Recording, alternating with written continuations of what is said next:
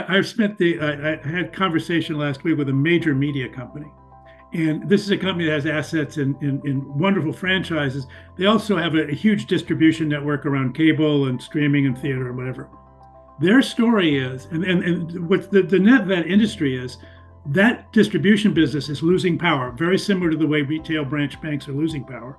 The power is in the franchises, but getting a new franchise is a big deal. And so they were saying 50% of our revenue, 80% of our profits is coming from the old business. So part of the strategy problem is just, well, wait a minute, that's paying our bills, people. And so it's not just that people, quote, don't get it. It's you have to face it. But the fact of the matter is, the new technologies have displaced the old technologies. Remember when it was bookstores and then it was Amazon retail and now it's Kindle. I mean, it used to be landlines and then it was mobile phones and now it's Wi-Fi calling. So we're all caught up in that stuff. So the real question is, how can I prosecute, both retain my core business, do right by it with the understanding that it is in the latter half of its life cycle, and participate in the new life cycle. Where the common theme here is customer focus. Yes. And by the way, the theme you have to free yourself from is investor focus. Because from the investor's point of view, you're going to look worse before you look better. But from the customer's point of view, they need to see you becoming part of their future, or else they have to find somebody else. You said fintech was opening half the accounts.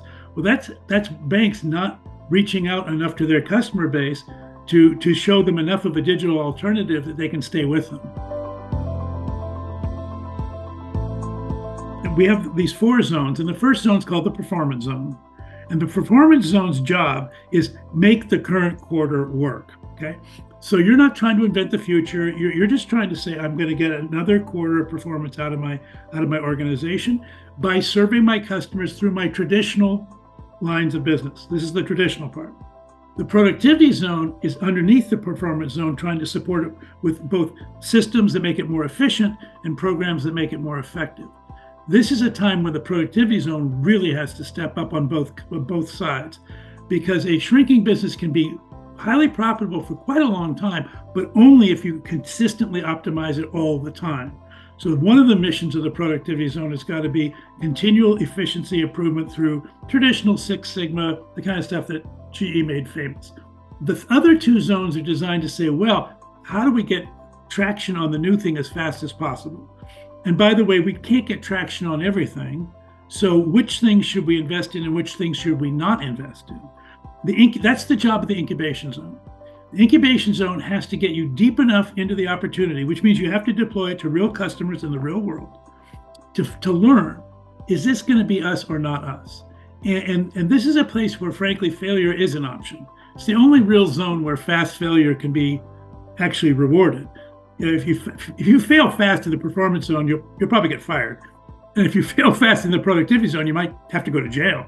So it's like, I mean, you do not want that. But the incubation zone is where you do want it. Okay, but the idea there is get real world experience now, as fast as you can, which is challenging because your brand is a very mature brand. It has standards, and everything is perfect, and your incubation zone is not perfect, but you have to take risk there. In fact, one of the things we say about the incubation zone is, and it makes it different from the productivity zone. The productivity zone takes extra time to reduce risk. Banks understand that. The incubation zone takes extra risk to reduce time. Now, why would you do that? And the answer is because time itself is the risk. You're now your franchise is on notice. So the incubation zone has a really important mission. It's not like an R&D theme park. We need to figure out what's our way out of here, and we need to learn fast. The transformation zone is when you pick your path forward, then you must focus on it and accelerate as fast as you possibly can. And that means superseding all your other commitments to get to the other side. And when you're incubating something, scale is the enemy, not the ally. Right. It's like a little baby. You don't ask what's the W-2 for the little baby. From a perception, which is reality to a large extent, is that a lot of the banks that have gone through any type of transformation has been because of M&A activity. So it was not well thought through. Okay, 2 banks came together, we have to kind of change the tech stack, and then everything is, cost overruns, time took much longer than they expected, right? And the street is like banging on their door to say, what took you so long? This is not what you promised, etc. So that's what we're seeing right now. Any thoughts on that? Let me add a couple of things I think are important. So I think that what I hear in that about the incubation zone is that incubation zone, if you're not careful, becomes a place of corporate entertainment. We experiment, we do interesting things, we have great demos. I once went to a bank and a person had a 3D printer in their office because that was the hot thing. What were they going to print? Forged banknotes? I mean, who knows? But the point is, that is not incubation.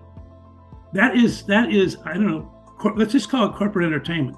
Incubation is, I am going to take business risk by entering the market with a novel offer, which I am going to fulfill come hell or high water, and probably with little profitability. So frankly, in the world you're describing it, maybe you have to acquire the asset rather than develop it internally. But in either case, if it's not in the market, it has no meaning.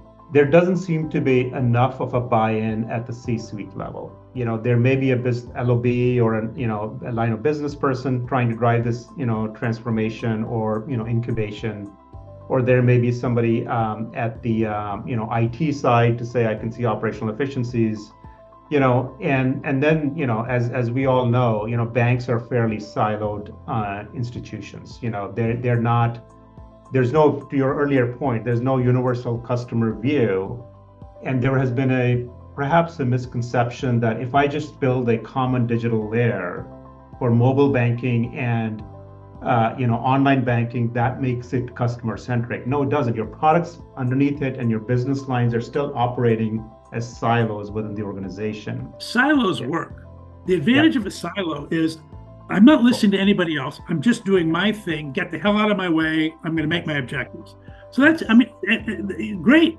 But when you're trying to change something, silos, of course, are the barrier. And so, yes, this is what the incubations are. First of all, you can't change everything all at once. So it does have to start with one line of business. You're not going to change 12 at the same time. Yes. And that one line of business gets to have special dispensations, special funding, special relief not from regulatory compliance that are laws, but from internal regulations. Just do an inventory of all the things you think are your digital transformational opportunities and ask yourself, where are we genuinely taking risk? Where are we genuinely engaging customers in a competitive, aggressive way? And where are we just frankly going through the motions? The metrics in each zone are different.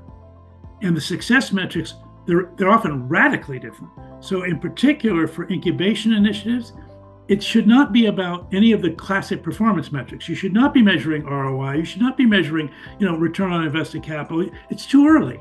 It's way too early. What you want to measure is adoption. So monthly active users, weekly active users, engagement, which features of the product are they using? And you're continually trying to build a momentum around adoption, kind of the way people in primary elections try to get enough momentum in the primary to win the nomination, that kind of idea. Let me change another key element that has been a impediment is, I'll call it tribal knowledge to a large extent, but it really manifests itself as tribal knowledge, but underlying problem is technology debt. So what I mean by that is, 30 plus years of applications that have been developed, probably not well documented over the years. Different, teams came and wrote code. Band-aids have been built over the years. And at some point, you just don't even know what is there. And then, you're not able to size the problem right. And then you don't even know how to transform the problem as you go forward. So, investing enough time to understand the existing, but not too much, because you can basically leapfrog and say, hey, there's a better way of doing certain things, and let's just evaluate those, versus trying to go backwards. A typical, fintech in the industry, it will take them about 4 weeks to launch a new product or a service. And for a typical financial institution, it could be 6 months to a year on average. Yeah. And when consumer demand is changing rapidly, it just puts you at the back foot. And by the time you put the change in place, it's too late. transformation team is the wrong structure. So let's just start there. Yep. It's Yep. a transformation team is a product. First of all, the zone that's really the best at process is the productivity zone. It's really good at processes. And so the transformation team is actually a process, and we're going to have a process for transforming. Yep. It doesn't work. Nobody can apply a process and transform any. That's not what happens. So that's sort of a mistake. So what is the right structure? Well, go back to the venture successes, because the venture people are really good at this. It's a BU structure. So the thing that's new has to be an independent BU. Now, eventually it will scale to become a product line, but the performance zone and the productivity zone are typically organized functionally. I have sales, I have marketing, I have back office, whatever it is. They're not organized like BUs. They distribute products, but when you start with a BU, it's like I have sales, marketing. It's all inside my own entity. And by the way, if I do an acquisition, I might use their organizational structure to build in the incubation zone. The transformation activity is, as you take that business to scale, you must fold it into a functional structure eventually.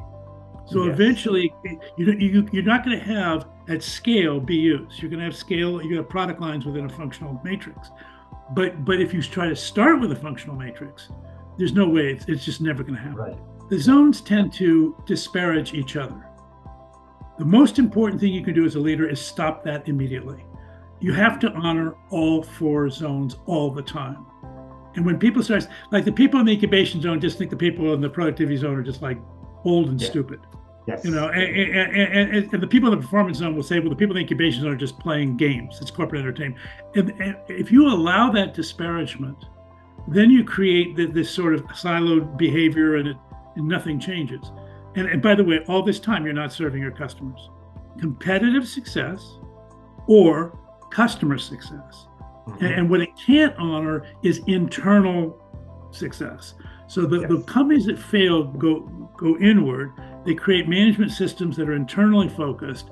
They actually meet all their goals within their plan, but the world doesn't eat the plan. So, That's right. So the whole thing kind of goes down. And I would say the other thing about culture is that I go back to this thing about honor the zones.